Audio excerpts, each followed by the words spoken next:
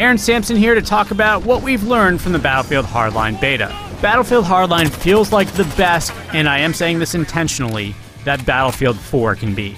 Visceral has done a fantastic job of wrestling the Frostbite engine into the most workable state that it can.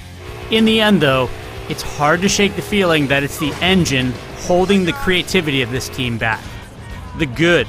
Visceral's beta maps, Dust Bowl, Bank Job, and Downtown are purpose-built for their modes, and that's awesome. In Battlefield 4, rush crates were haphazardly placed around the map, making for bland, sometimes flat-out unfair gameplay. Many times conquest points seem to have no rhyme or reason. Why am I defending this ditch on Caspian border? Who cares? Dust Bowl, in contrast, hosts both Hotwire and Conquest, and really excels at both. Visceral looked at what vehicles, dust storms or lack thereof, and objective placement leads to the best player flow. By flow, I mean moving players into each other at a regular and entertaining pace. And also I'll give credit where it's due in removing jets, which refocuses combat on the ground where the game shines. But I do understand that this might upset Battlefield 2 fans. Visceral has also massively improved the unlock tree with a cash purchasing system. Players can use any class to rack up cash in order to buy gear or weapons for any other class, which removes huge barriers for people who love class gear but can't get past starting weapons. Bolt-action sniper rifles, I'm looking at you. Weapons in Hardline are fewer but more unique, and the attachments aren't the same for all weapons.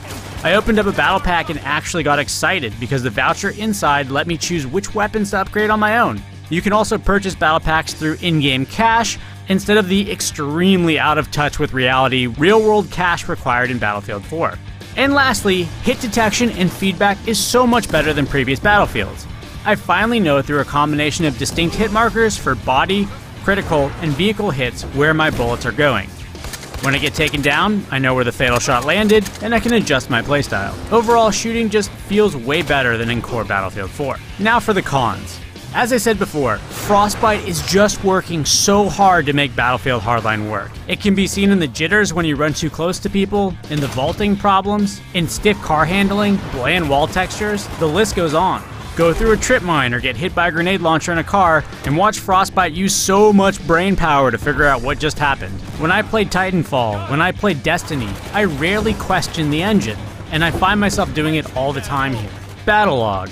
It's still the worst, it still erases loadouts, and good luck finding out how to actually use battle packs and boosters, and it requires constant updates. Frostbite will literally not let players kit out between rounds, and for PC players, you still have to start a round in order to do your initial key configurations. I'd also be negligent in not recognizing that to a lot of fans, this still feels like a mod. People who spent over $100 between Battlefield 4 and Premium and felt burned by it. Convincing them to spend another $60 plus optional Premium again is gonna be an uphill battle. Overall, I'm reserving my judgment till March 17th. We need to see the full build of the full game. It is possible the beta isn't utilizing the latest Frostbite code. I really like Battlefield Hardline. I think it's a step in the right direction of doing more games like 1943. Smaller in scope and more focused on a specific segment of the Battlefield community. But I also can't shake the feeling that Frostbite needs to be sacrificed to let Battlefield grow.